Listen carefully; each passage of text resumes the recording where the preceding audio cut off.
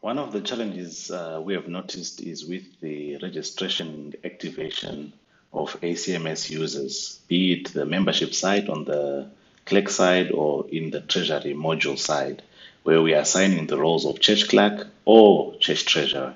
So I'm going to quickly walk through the ways that I've seen that make it quite easy for you to be able to add users.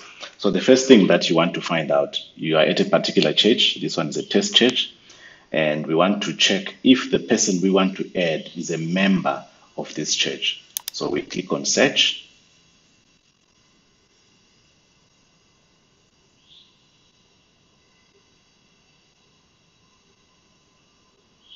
Once we are here, we have two options. We can use the advice given here, use a percentage sign like this one, and then type their name. Or if you want, you can actually even just click on search, and it will give you a list of all the members in that church. So in this case, these are the members that are in that church. And in our example today, we want to assign Julia to be the church clerk of this church. So the first thing that we want to check, which is always important, is to find out if their email address is already attached to their membership record.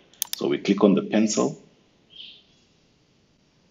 and we come down here and we see indeed that their email address is attached. We also advise you to also include their mobile number so that communication with announcements and so on is made easy. So we've done the first part. We have seen that their email address is attached. We can click back here at search and we will still get the same results that we had. The next step is to make sure that their role, they've been assigned the role that they need to play. And to do that, we come into church departments and we click on church officers.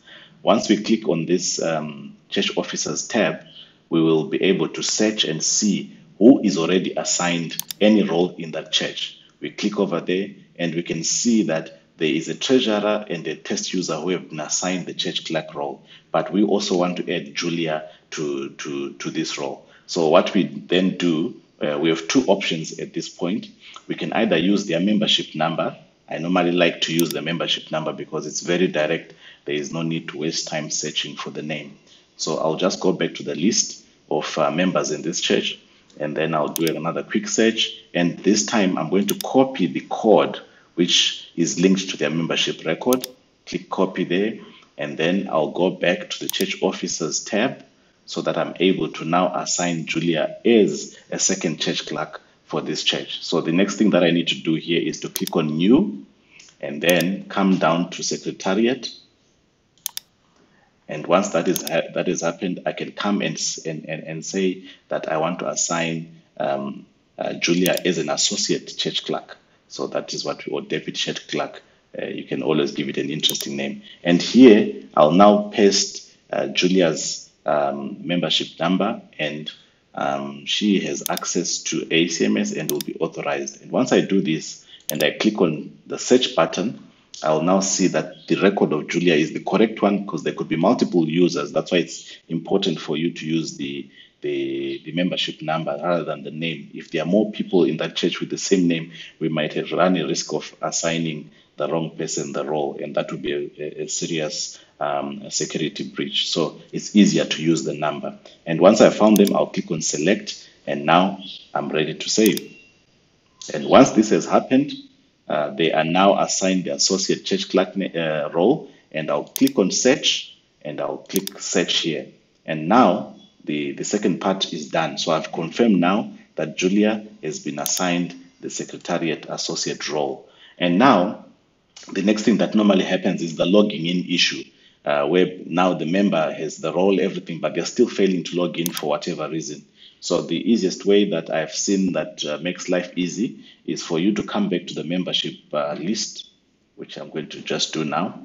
Search for Julia or just do a listing. And then on these three little assist buttons here, you click on them and you will see there's a user invitation here. You can use this to invite them to ACMS. When I do this, an invitation is sent for them to be able to successfully log in. And I also go a second step and I click on the new user option. And when I click on this new user option, I'm now able to give them a temporary password. So I'll just type a temporary password here, which I will share directly with the user. it means that when they use this temporary password that I've given them, the system will prompt them to put in their own email address. As with any system, we discourage the practice of sharing passwords or setting a password that you give, because we want the user to be the only person who has the access rights to access the system. So click on this require password change, and the next time they try and use this temporary password I've just entered, they will be prompted to put in their own password. And then on the language, we are advocating that you use the English GB, because we are actively translating it to be applicable to our region. So use English GB, which is the Great Britain one. And once I've done this and I click on save, now I can communicate with Julia and give her the temporary password, and she will be able now to successfully log into the system. I hope this helps. The other issue that I've also noticed is the allowing of cookies in the browsers. Whatever browser you are using, you need to allow the cookies to the membership URL, which is the acmsnet.org. This website must be allowed to use cookies on your browser if you have issues with logging in. Most people have seen the login loop issue, where you are trying to log in and it keeps looping and not logging in. You are encouraged to try and allow cookies and then see if that helps. Thank you.